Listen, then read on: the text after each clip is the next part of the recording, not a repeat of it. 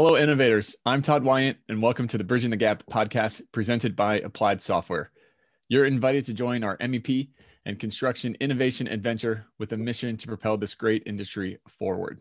My guest today is Dillon Mitchell.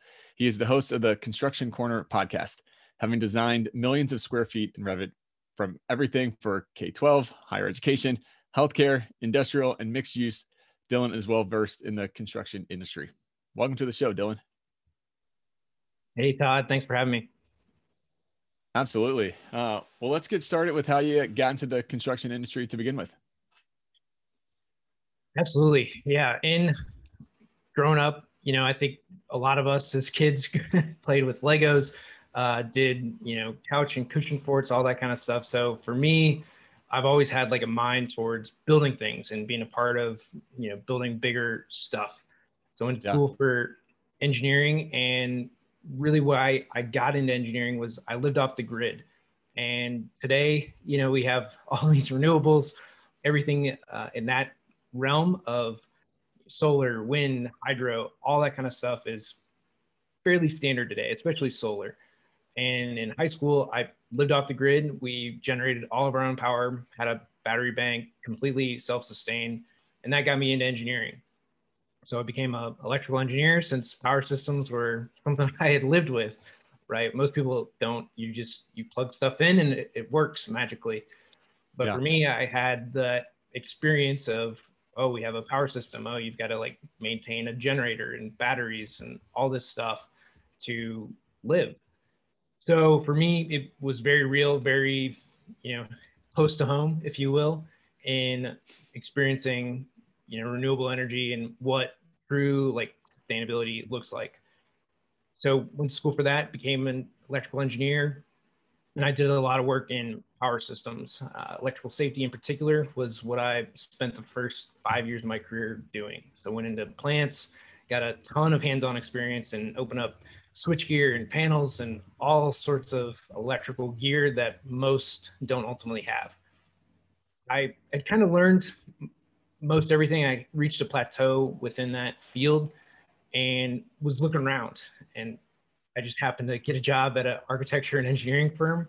And having looked at, hundreds and hundreds of power systems, the electrical design piece of it was fairly straightforward to me. There's a lot of new things that I learned in fire alarm and lighting, but that was really how I got my start, if you will, in the AE industry. And because I had all this power system experience, it was pretty easy for me to move up very quickly, that I understood a lot of the systems, since I had so much kind of hands-on knowledge of all these moving forward. And then getting my PE, I got my MBA. So I led teams, which, led to more and more work very quickly in my career, to where, now I've done millions of square feet across all the industries that you've named. Yeah, that's really interesting. So what kind of leg up do you think your background of really getting that hands-on experience in such an early age gave you in this field? It gave me a ton. One thing that I think a lot of people have a big misconception on, and it comes up a lot. I live in California now, and with California, we've had a lot of power outages. And why do you have power outages? And what is solar good for in the industry, and a lot of things like that. What I think most people don't realize is you use a lot of power. You use, like, if you drink coffee, your coffee pod is one of the biggest power consumers. I love coffee. I drink a lot of it. And it's, you rethink how a lot of this stuff gets done on a daily basis, right? If you're a woman out there and you use a straightener or blow dryer for your hair, I don't, but or if you're a guy and you do, right? Like that, it takes a lot of power. So ultimately, solar for a home is not a sustainable piece of power. Like, we turned on our generator very often, basically on a daily basis, to power the house, right? To charge up the batteries. Like, it is not, solar in and of itself is not sustainable. Wind can be, but, and ultimately everything's buffered with a battery bank. So these like very practical things that I think get lost because most everyone's connected to the grid, right? And the grid is that big, quote, battery that we all use. Right. So a lot of this stuff, while good intentions are there, there's a lot of things that get lost kind of in the weeds. Yeah, for sure. Where do you think the industry is really going with that on the sustainability track, and thinking we're not too far away from the 2030 challenge end date here. And there's a lot of room left to go. Yeah, the biggest push, and it has been for a long time, is battery technology, right? That's where everything ends up needing to go. Batteries haven't gotten all that much better in 100 years, right? Your deep cycle lead acid battery from 1902 to power some of the first cars are not much different than we have today. Granted, lithium ion has come a long way, but battery technology and that buffer system is really ultimately what we need. When you think of the grid, like everything is on demand generation, right? So it's generated at a power station, however many hundreds of miles from your house, and shows up, when you need it. And the grid does a very good job, which when you think of how like the scale of which power is generated in the world, and it's all instant usage, is pretty crazy to think about, right? There's no storage. So that's always been the missing link for renewables, is that battery piece, and then or some storage piece within there, and then really the efficiency levels of solar and wind. There's a lot of energy in a gallon of gasoline, and natural gas and coal. That same energy equivalent is just not in most renewables. Yeah, interesting. Well, let's dive into some content. What are some misconceptions that you see people have around technology in construction? So if you're not in construction, one of the biggest, I think, misconceptions is that technology is just a bunch of dumb dirt movers or guys pounding hammers, nails, right? Like just a dumb industry, which for those of us in the industry, as you guys know and you do, there's a lot of technology. There's a lot of really cool things in construction, from logistics, like getting things to site, for all the stuff that's going on in pre-con, where you're building out wall sections or modular units for a hotel to be set on site, right? All that technology that goes into something that simple or complex, really, when you think about it. But I think that's probably the biggest misconception for those that are outside the industry about construction and technology and its uses, and just how widespread it is. Yeah, for sure. There's definitely a marketing problem in construction of just how advanced and how much tech and innovation is really going on in the construction industry. Yeah, I think most people think houses, right? They think what they're in every day, especially in this day and age, we're all at home, we're all in our own houses. You're very familiar with your house now. Yeah, it's like, oh wow, I didn't know that this room existed, or things like that, right? But then you look at commercial construction, and especially like very complex places like hospitals. They're some of the most complex there are, and most people, if you're in an operating room, you're usually unconscious, so you're not seeing anything, right? It's not a place you want to be in a hospital, but they're some of the most complex 1,000 square feet that you're going to encounter. And most people just don't have an experience with that. And everything that gets crammed into that 1,000 square feet, and what is in TV or in the movies, is not always realistic of what's actually in an operating room. So I think there's a lot of things that get misconstrued, from your basic house to what actually happens in like commercial construction, and how really cool and complex a lot of these projects really are. Interesting. So what about any internal misconceptions in the construction industry? So you mentioned about the external, but any kind of misconceptions of those already in the industry? I think the biggest ones that we end up running across is, I don't have time for another tool. I don't have time to add this thing into whatever we're doing. They see technology as a bad thing, which again, I think is a mindset and really a poor marketing piece, where we're not having a growth mindset. Ultimately, is what it comes down to. Is we're not looking to get better. This is what we've done. This is what works. And while that's a good thing to have in construction, so you don't ultimately get sued, but is also that you need to continue pushing that innovation bar, because we're running into a people problem, right? We don't have enough skilled people in the industry to accomplish what we do. This is on the design side, the construction side. So we need to continue to add people, and technology is really the way to kind of help ramp this up, because we have a lack of skilled people. We need to find ways to innovate, to get the job done, right? To get results, not just, time for dollars type of, trade-off. But technology is usually, people think that they don't have the time to do it, and it's quite the opposite. You don't have the time not to learn this to get better, and think of it more as an investment than as something that you like have to do, right? Yeah, for sure. So you were hitting on this just then a bit, Dillon, but what do you see as really the promise that technology holds for construction? Within construction, that we're going to ultimately get to a better product, right? That's really, I think, where a lot of construction gets to, is to remove a lot of the monotony, the tedium, the small things that we have to do to get a project out the door, is ultimately to go to higher level tasks to create a more consistent product, again, on both the design and the construction side, to create a consistent product that's better designed and just remove these kind of low value skills within the industry. Yeah. So I want to circle back, because I think it's a big point to something that you brought up earlier with the mindset shift that's required to adopt new technology and really embracing that growth mindset.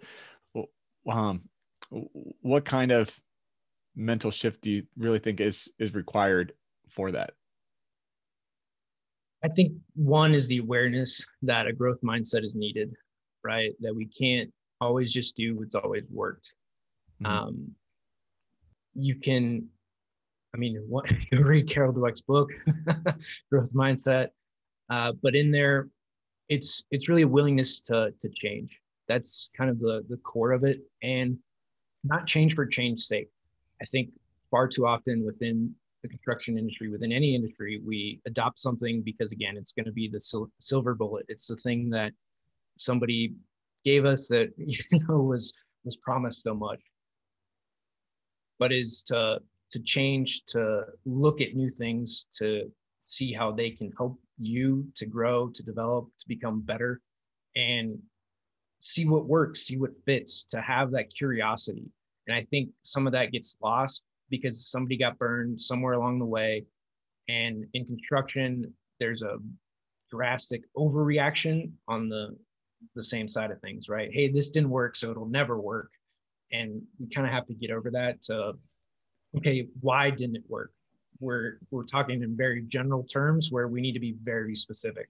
Like, what didn't this work? Was Dillon the crux of this thing not working?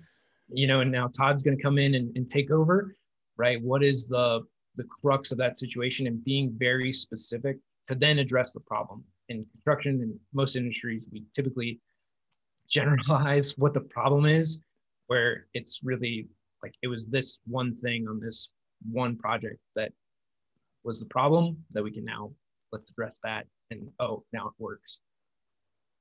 Right. So getting past that, it's really just, again, a marketing thing of, hey, we need to grow and adopt. Let's not take drastic measures. Let's get very specific about these problems. Yeah. Well, and to your point too, I think it's really important and very much overlooked of taking the time to debrief after something and really figure out what worked well and then what didn't work, and can what didn't work be fixed next time, and are there things that you can tweak to make that process work better? You don't have to throw everything out just because a part of the process didn't work right. Yeah, so much through construction, it's always, we're on to the next project. We're already behind on the next thing, and nobody takes the 2-hour meeting to pause and say, okay, guys, right, what happened, right? What went right? What went wrong? What can we do better? What needs to improve? or to even fix it along the way, right? It's the quick fix Band-Aid, not let's solve this forever. Like take the extra 30 minutes on this project to fix the thing that's wrong so that it's fixed forever, and not just, oh, we got to do this on every project moving forward. So now it's a, 10-year problem, not a not a 30-minute problem. Yeah, for sure. So I'm curious, we've all seen people that are, way, progressive on the change scale and love change, want to total overhaul everything. And then you have the other side of the spectrum where people run away from change at all costs. But do you think that you can teach somebody to have a growth mindset and kind of pull them in that direction? Or is it what you are is what you are, and that's it? That's a great question. It really is. Because through the change piece, and everybody can change, you just have to understand at the kind of basic level why change is hard.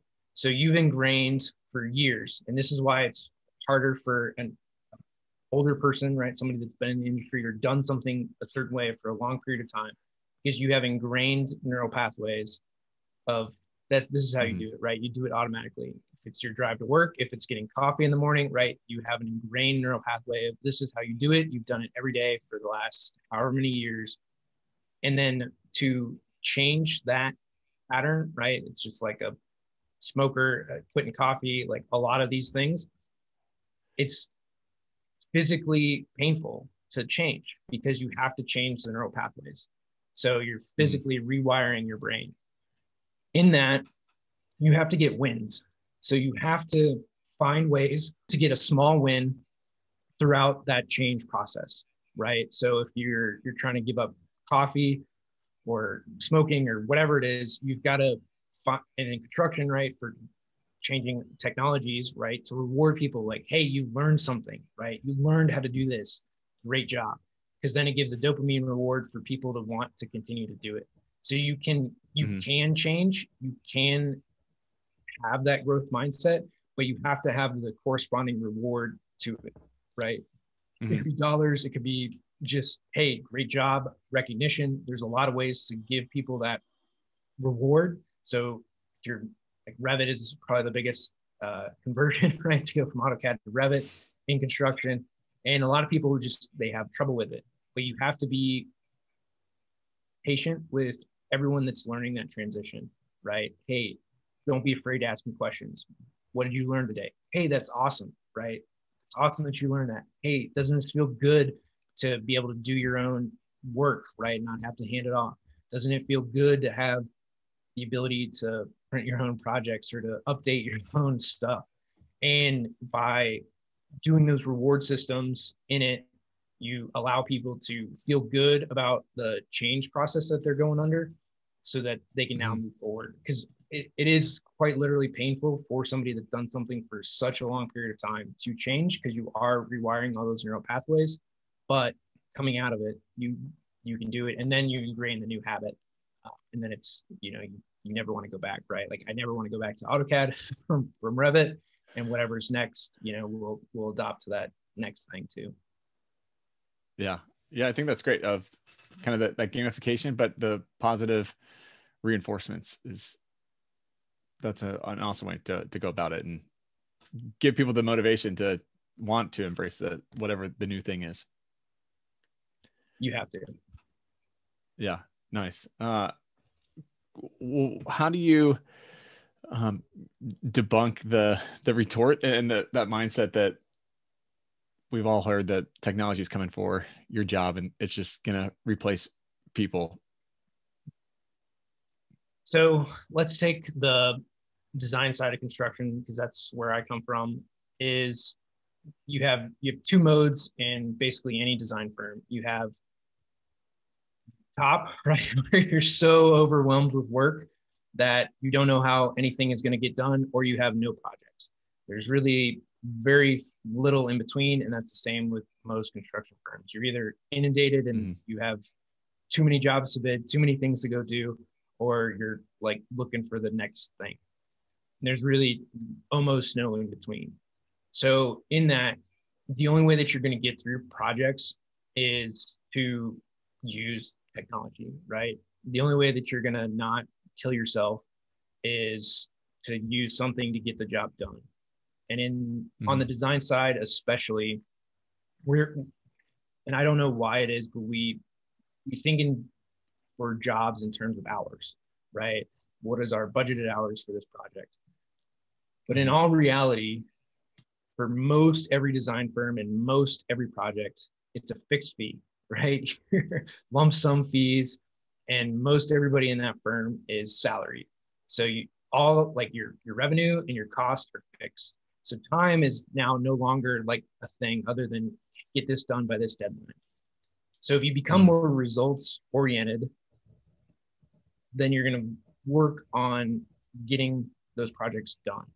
So technology isn't ultimately coming for your job. Technology is getting rid of all the minor things so that you can focus on the big picture, on the value, on getting the project done. And this is, again, it's a mindset shift from going from time and hours on the design side, especially, to results, right? The company is getting paid to give them a project, right, and designed building, and they don't care how long you worked on it or how little. Is it done, right? Is it something that we can go to bid, that it's going to give us what we want under budget? That's ultimately what they're looking for. So again, the only way that you're going to get through those projects in a timely manner without killing yourself, and as we've all experienced, these influx of projects and that high of, I don't know how I'm going to get this done, can go on for a long time. It can go on for years, to where you're just in this endless cycle of project to project, week to week, not, trying to hit the next deadline, the next deadline, the next deadline. The only way to get out of that is either you lose all your projects, all your work, right? The economy dries up, no one builds anything, or you use something else to do it, right? Because you can't find the people, right? Because that was the way that we solved this in the past. You go and hire more people, you bring them in, you train them, but that takes time, effort, energy to do that.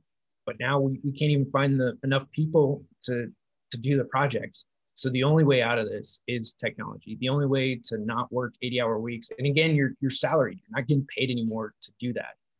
So the only way to get through it, the only way to, live a meaningful life, not stressed, not worried about getting the next thing out, is through technology. And this goes for both. Not everyone can work overtime, for 100-hour weeks or 80-hour weeks for 5 years on end with no ramifications. Right. Oh yeah, sure. That'll take a toll. Well, what's like the low-hanging fruit in shifting to that new mindset of being results oriented? What's kind of the first action item that you encourage people to take in that? I mean, first you've got to wrap your mind around results, right? You've got to shift towards, this is what we want. We want a project that gets out the door, right? And it helps a little bit being at home where you can't see if people are still in the office, right? I think that was the first big domino to fall, because I think most people judge, especially in the design community, like, how are you still here? Right? Are you still in the office? Are you still working? And whether you were working or not, It didn't matter. It was the perception that you were. Just physical presence. Yeah, it truly was. And I think now, with where you can't see, but things are still getting done, that was the first big domino to fall, was the perception of always having to be here, always having to be on. So now that domino has fallen, where you're seeing just results, because you're not seeing people in the office, or didn't, a lot of us are starting to go back to work, or back to the office. So you saw that fall. So now you can look at results. And I think more and more executives are starting to see that as not a time card, hours on a project, but actual results and projects going out the door. There's a lot of things to work on, and I mean, there's plenty of automation tools out there to help. Whether it's from project setup to the stuff that we do. I mean, there's a lot of dominoes that can fall, but I think, the big first one was just not worried about how many hours people were in the office. Yeah. I think that's really good. you're really focused in on the electrical market currently. So one of those automation pieces, want to dive into that. How does Revit automation really enhance the workflow for that market? Yeah, so across Revit, I mean, this is the beauty of BIM, right? We have all this data, all of this information within a single model, right? It becomes a single source of truth. So now with automation, you can start to place content intelligently across rooms, right? You know what that room name is, where in AutoCAD, you had no idea. It was just a bunch of dumb lines and you were reading it and hope somebody didn't misspell something along the way or misplace a tag or anything like that. So with Revit, you have all this intelligence. So what we end up doing is utilizing that intelligence to place devices, from lights to outlets to switches, occupancy sensors, fire alarm devices, low voltage, data security across a model. So we know where that content goes historically, and using your own Revit families, your own content, so that all your schedules still work, so that your symbols still show up the way that you want, right? Because every firm has their own unique symbols. Why we haven't standardized, I don't know, but every firm's got their own way of showing stuff, and that's fine. So for what our software does for Kowabunga Studios is to automate the placement of all that content.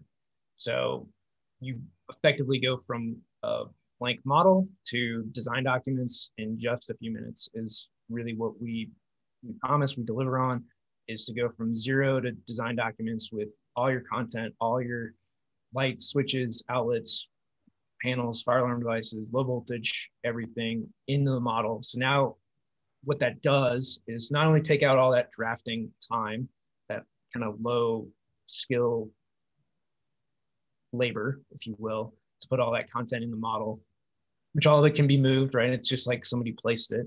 But now what you can have is the higher value conversation, right? You can have the conversations of, what do you need? What are you looking for? Because this is the typical or traditional path was, let's either put nothing in the model and have a conversation with somebody about it, which you can still do, or we're going to throw some stuff against the wall. We're going to spend all this time to do it. It could be a week, could be a month, whatever, for this next meeting, to then have a conversation with the owner or the interior designer or the architect about it, to then change all of it. So you just scrap that week or month of work to just do it all over again.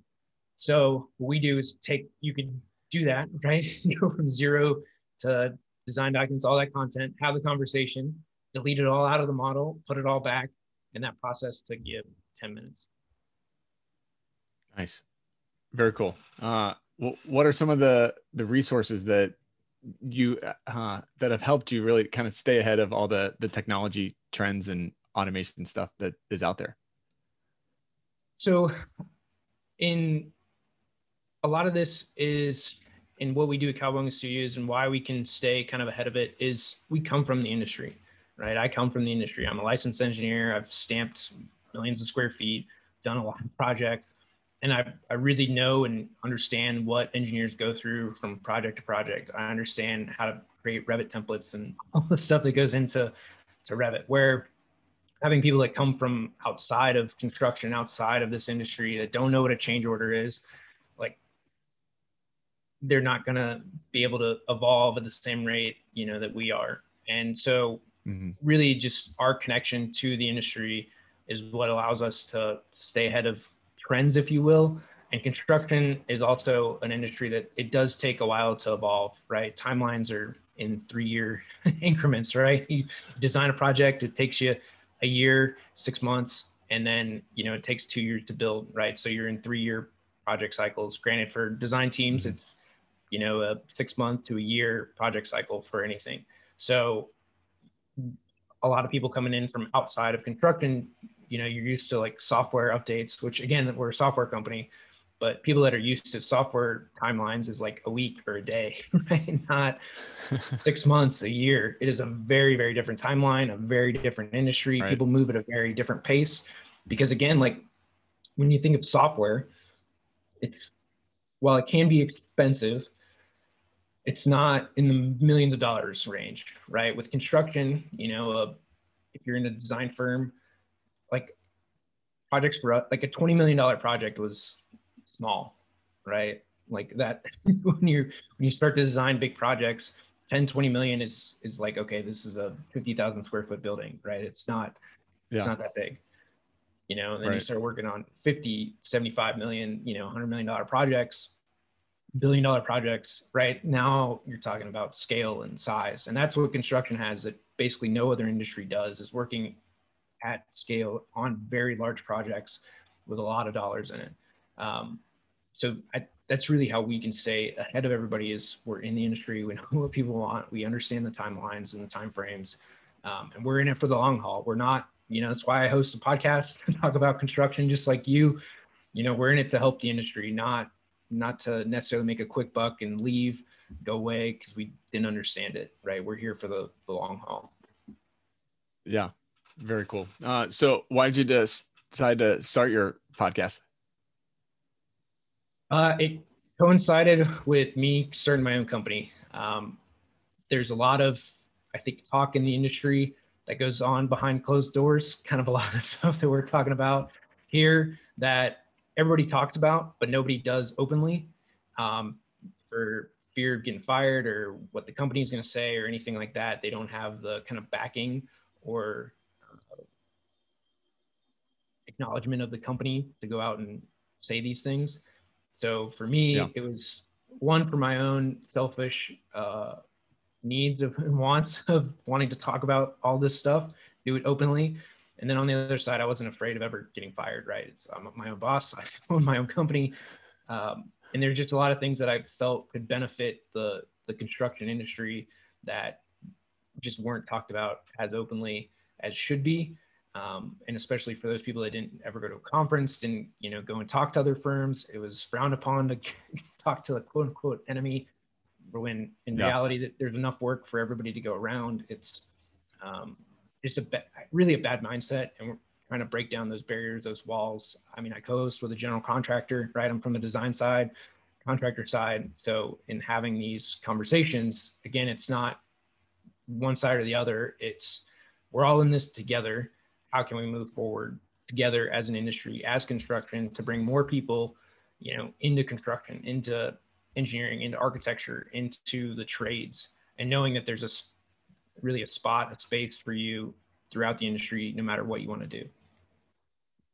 Yeah, I love it. I think it takes all of our voices collectively preaching that message, and you know, giving out the true story of construction, of all the tech and the innovation that we started the conversation with, that it's here, it's in the industry. This is a great time to be in construction. Yeah. And just to know, like, you can be a technology manager. They all need IT support, right? You're a marketing manager, right? We need to sell and craft stories about what we do and the projects that we create for the communities that we live in. You know, like, everyone has a part, and you can make a great career in a lot of different ways through this. I mean, it's the biggest industry in the world. Why wouldn't you want to be a part of it? Yeah. Preach. I love it. Well, how do people get a hold of you and find out more information? Yeah. Dillon Mitchell on LinkedIn, Kowabunga Studios. You can find all of our stuff there. Kowabunga, just like Teenage Mutant Ninja Turtles, for all those fans out there, kids of the 90s. Nice. I love it. Yeah. So Kowabunga Studios, find us all there. And then Construction Corner Podcast. We do lives every week on LinkedIn, YouTube, Facebook for the podcast. So, you know, if you want to join the conversation, ask a question, we'd be more than happy to have you. And again, you know, love all the stuff you're doing here, Todd, with Bridging the Gap.